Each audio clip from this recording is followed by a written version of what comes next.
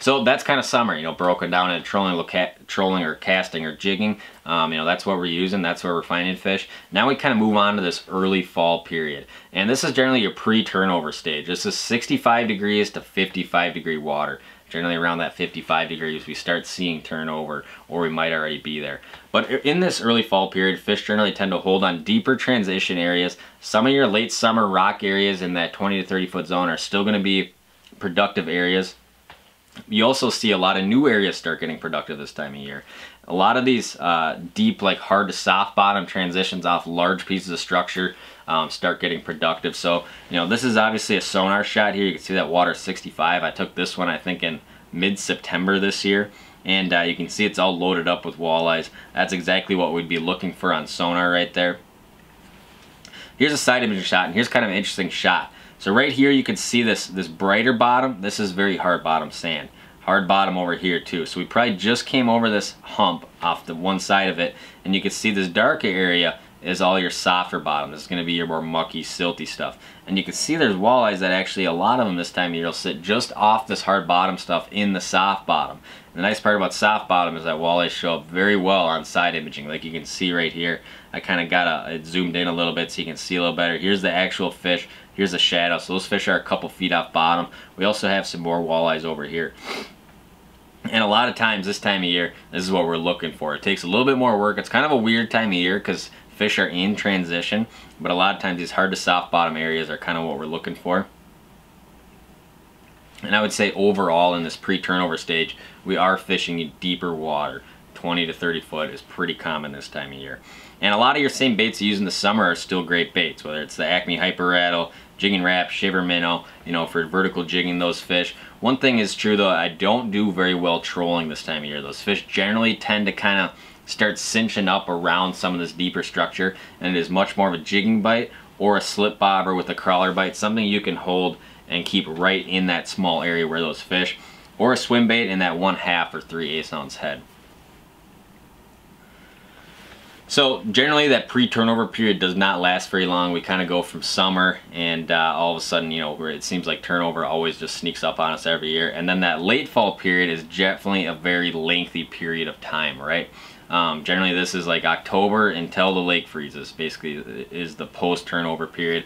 And it's kind of nice because the water stabilizes this time of year, and you know, fish get very predictable the later into the season it does go.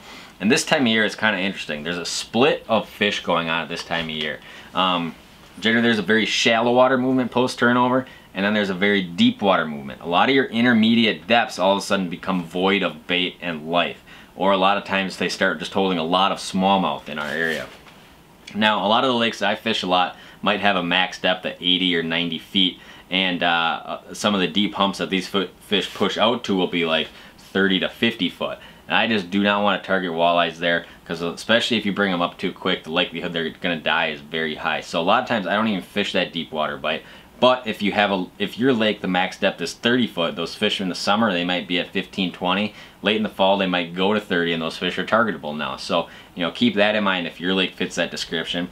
I spend most of my time targeting the shallow water bites, which are generally weed or rock oriented, and especially in northern Wisconsin, it's a lot of weed oriented bites. Especially after turnover, there's a lot of life that comes back to the weeds, and that's a lot of what I do late in the year, is fishing these weed bites right up until the lake freezes. So if you're fishing a late fall deep rock scenario, this is exactly what you're looking for, right? You can see we got a whole bunch of marks on sonar imaging, sonar. Down imaging confirms, you know, we got a whole bunch of fish here right on this little lip before it kind of breaks out here. That's what you're looking for if you're fishing deep rock on sonar and down imaging. Now, if you're fishing the shallow weed thing, this is a return of fish and life to the primary break, right? A lot of these shoreline breaks, or a lot of the tops of these bars and reefs that are like 5 to 10 feet, a lot of these fish return to that edge of structure, that primary edge. And a lot of times this is like 7 to 13 feet is I would say the sweet spot is in this post-turnover shallow water bite. And whenever you're looking for fish in weeds or shallow water flats, or really any kind of shallow water, side imaging is absolutely king this time of year. So here's a side imaging shot. You can see the weed edge is highlighted in red, thick weeds here, and then my walleyes are sitting just outside. This is exactly what I'm looking for. Is a very targetable amount of walleyes, and I'm not fishing, I'm fishing big spots here, but a lot of times your weeds are pockety. So this is just one little pocket of weeds where I might catch 2, 3, 4 fish. I might go 100 yards, find another one, catch 2, 3 more, and by the end of the day you have a great day catching fish. So this is what you're looking for, and a lot of times I'll drop a waypoint, spot lock upwind, and I'm pitching back to them, right? Here's another image here. Here we actually have an isolated pocket of thick weeds here. Here's the actual weed edge, a little void in the weeds right where the boat is. And then these walleyes sitting right next to this. So weeds generally grow out of sand, right? Most of us know that, or soft bottom too. But the weeds in most of the lakes we're going to be fishing are growing out of sand. And fish show up very well on sand. So that's why side imaging is such a great tool this time of year, both to see the weeds and obviously to see the walleyes. Might there be a few walleyes tucked into the weeds? We won't really see them. Probably, maybe, but most 99% of the fish that I'm fishing for in the weeds, I see them first relating to an edge like that, right? Now, late fall presentations, right? We've talked about what kind of spots we're looking for. We're either looking for that deep rock scenario, deep transition area, or we're fishing the shallow water weed or rock pattern. I do a lot of the weed pattern. The jig and the sucker minnow is a huge one. That is, I catch more fish on that in the fall than anything else, hands down. Really, whether I'm fishing very shallow or very deep, and kind of the later into the fall I go, the more I start using minnows and minnows. Then generally by the last month of the season, it's all minnows for me, just because they are so effective. If I'm fishing deep water, it's that 1/2 or 3/8. If I'm fishing shallow water, 1/4 or 1/8, right? Now, if I'm fishing the Kalin's jerk minnow, is an absolute killer this time of year too. I'm doing very small pops with that rod, and I don't fish this in deep water as much this time of year. It just doesn't seem to have the same effect when I'm fishing vertical. I really like to cast this bait more than I like to vertically fish it, right? So if I am vertically fishing, I love the Acme Hyper Rattle, your jigging rafts, your shiver minnows. This is a great bait for deep water applications. And although the water is cold, because that bait is landing on bottom every time and stopping, and it just kind of stays in their face because you're fishing it so vertical, you can still fish that bait very hard, very quick, late into the year. So here's kind of how I fish the jerk minnow when the water starts getting colder like this. It's a lot like you would do it in the spring, and not like you would do it in the summer when you're cranking it real hard. So here's the video on that. Alright guys, so how do you fish the jerk minnow this time of year? Well, we'll kind of start with where summer was, right? So basically I'm throwing it out there, and like any jig, I want to go all the way down to bottom first. I'm fishing a 1/4 ounce right now, and we'll kind of talk about the depths you'd use, what weight, and all that stuff. So I'm on bottom. In the summer, I'm doing a lot of real hard snapping like this. Let it hit bottom. Real hard snapping like this.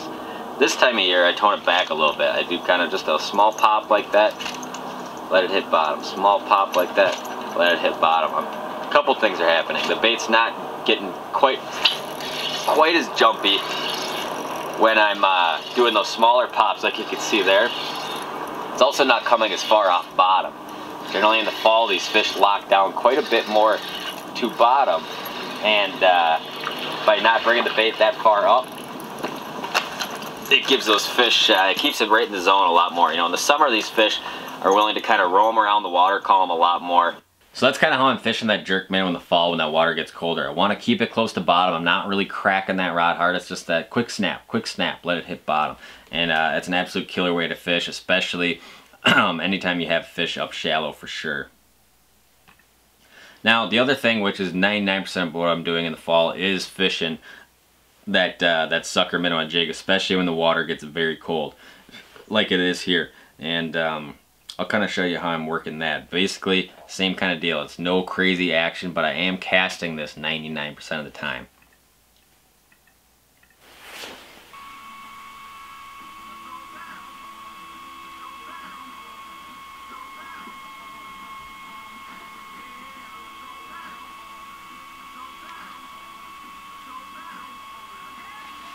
There's a bite. Let them take it a little bit.